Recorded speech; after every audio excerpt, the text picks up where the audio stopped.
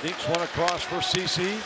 Stone back to Hoffman, and he scores. Stalock sliding to his left, and Hoffman has his 14th power play goal of the season.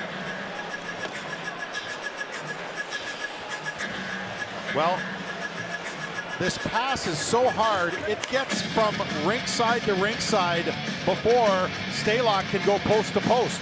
But that's how hard this pass was and how efficient this one-timer was as well by Hoffman. Finally, Hoffman goes to the glove side. He goes to the furthest reaches for Stalock, and Stalock has to move all the way across the net, but you see how quick that pass and shot release was. I think it might have even caught 5-hole there on Stalock, but penalty kill was not able to do its job. Mark Stone assisted on it. He finished second in the Calder Trophy voting that year, and Hoffman, the goal scorer, finished sixth. Here's a deflected shot. They score! Niederreiter sprawling toward the crease, ties it for Minnesota.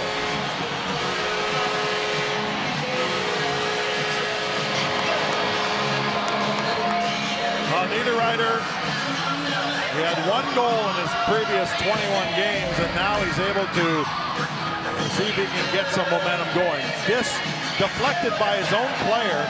Anderson wasn't able to corral the rebound. It deflects off of Dion Phaneuf and goes off the pad. It was enough of a deflection to fool Anderson so that he couldn't corral it. And Niederreiter dives to the